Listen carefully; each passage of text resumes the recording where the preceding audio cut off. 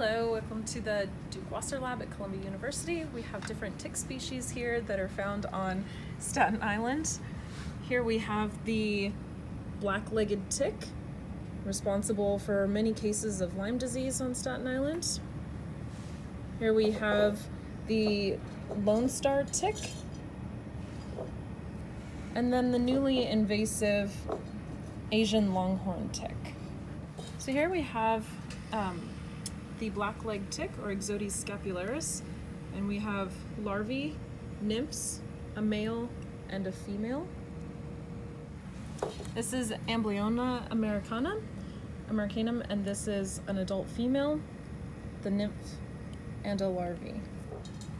This is the newly discovered invasive tick species, the Asian longhorn tick, and here we have larvae, nymph, and adult female.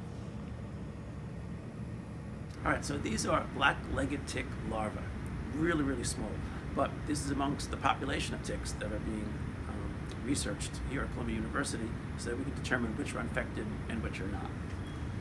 So we take these engorged larvae and we will go through a process to extract the DNA out of them so that then we can determine which ones are infected or not using our qPCR, quantitative PCR. So our student Dan here will show you how we go through and crush our ticks. All right, so here we have an engorged larvae. It's very small. It's about the size of a poppy seed. First we physically crush it. We put it in a detergent solution and physically crush it until it's almost into a powder. At that point, we put it in something called the vortex, which vibrates the parts and gets them into the solution. And then we put them into the centrifuge, which is over here. And this spins them at several thousand revolutions per minute. And then we'll be prepared to process them. Are spirochetes, which are the causative agents for Lyme disease. And we can see that they're kind of twitching here and here, showing that they are alive.